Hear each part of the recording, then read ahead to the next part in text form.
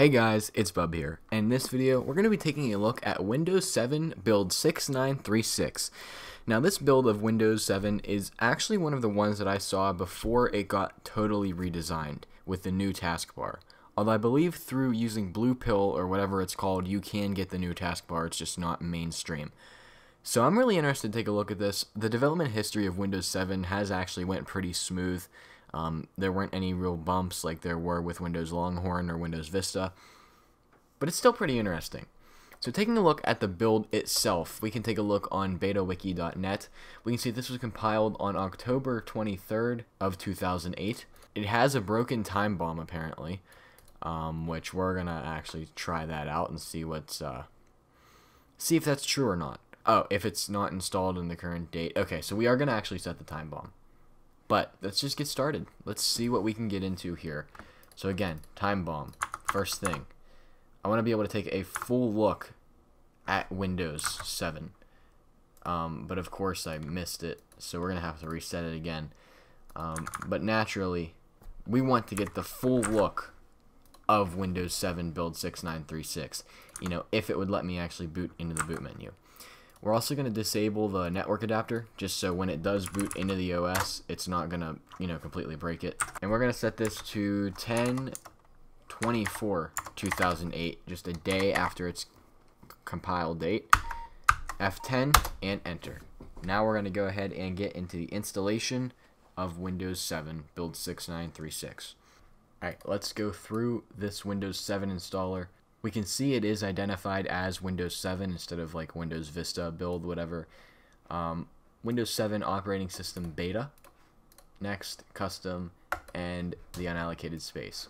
So again, like we see today, this really hasn't changed. This is pretty much identical to what we see even with Windows 11, this setup, which is kind of sad. I wish they would change it. So the install went through smoothly, but okay, there we go. For some reason the display just went off. I got a little worried that we were going to get frozen, but okay. Setup is starting services. So we're making progress. One thing that I do really like, I like this background. I know Microsoft went to that other blue thing with the green flower things. I like this one a lot. It reminds me like Under the Ocean, which I think that's actually what this is designed to be like. Alright, so I think I figured out our problem here. It's not recommended to install this build on a disk controller other than LSI Logic, because it will hang in the seconds part of the setup, as we just saw. So, I'm going to go ahead and delete this VM, and we're going to try it over again. I'm not really sure why I didn't see that. Alright, so it looks like I have to edit the Vmx file. Again, never done this before, ever. So, it's SCSI something. I have the virtual dev needs to be changed to that LSI Logic. Save it, close it. We have to change the BIOS state again, and then alright, so after changing the SCSI controller type, we are now here in the Windows 7 Ultimate setup. So I don't have a product key, but it actually just let us skip it. Okay, cool. And that was easy. So it actually started to get hung in the completing the installation section, but luckily I was able to, it actually went through. So the first thing I want to try is actually, will VMware tools install?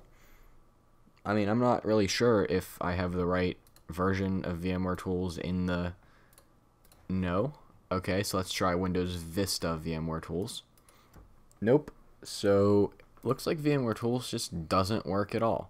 So I'm just going to do a free stretch, and that looks really bad. Can we change the resolution at all for our review? I mean, it's a little better, but it's still really laggy.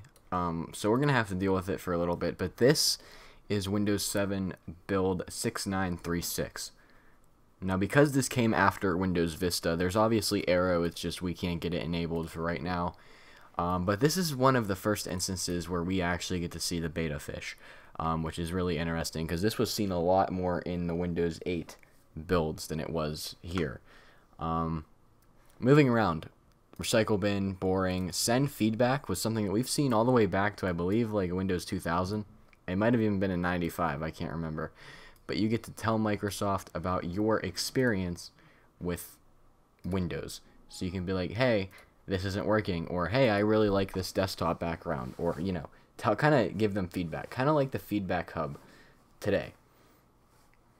So going down to where we're getting all the notifications, which is the bottom right, we can see that we have our show desktop button, the clock area, the volume mixer, the network button, the action center, and standard stuff, which the action center told us set up Windows Update and find an antivirus. So back in the day when Windows didn't actually come with Windows Defender built in, it was like, you need an antivirus to stay safe. Going down to the glowing orb, of course, we can see our start menu, which looks a lot like Windows Vista, which PowerShell, was PowerShell a new thing? I really can't remember. And for some reason, some of these are orange, which means they're freshly installed. Not really sure why. Desktop gadget gallery. Yep, there we go. We got our great gadgets back. Oh, I really miss these gadgets. These were fun to mess around with. Those were really fun to mess around with. I miss having these. No practical use. I just liked messing with them. So going through the installed apps, I mean, there's nothing really out of the ordinary here, I don't think. I mean, we have standard accessories, blah, blah, blah, blah. Games should be... Oh, this is Windows 7 Ultimate, but we have games for some reason. We can see that the ink ball got removed, which I'm really sad about. But we still do have games like Purple Place, which won't work because our graphics drivers are really bad. But it still ran. Look at that. I used to play this game so much. This game was kind of my favorite when it wasn't lagging so bad. Moving on, we can take a look at the File Explorer actually, because I did notice that it was a little weird. So this looks a lot more like Windows 7, although we can see like some of the icons are different, libraries, blah, blah, blah, blah. But when we get into something like the control panel, we can see this bar on the left side, which highly resembles Windows XP and Windows Vista, but I don't believe this was here in Windows 7.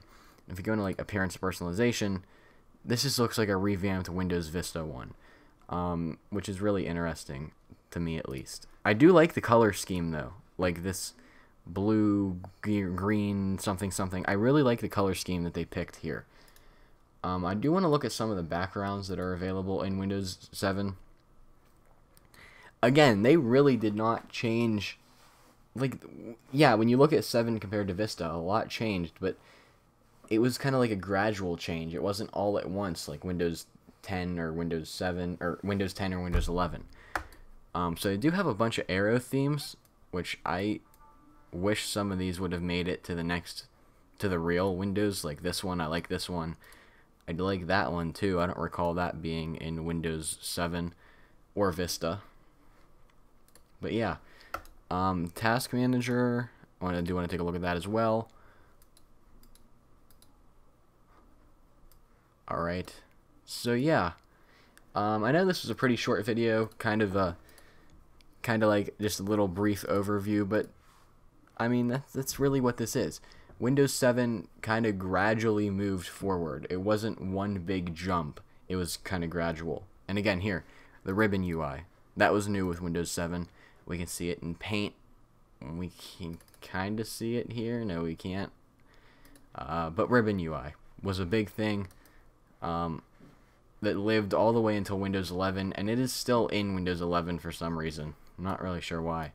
We can see our painting skills with our great, with the great accelerated drivers. So with that being said, thank you for watching this video. If you liked it, make sure to subscribe if you're new around here, as I do all kinds of different technology videos, including device restorations, and most of them aren't as boring as this. I know this was a little boring because like Windows 7, the history of the development wasn't that interesting. But with that being said, I'll see you all in the next one.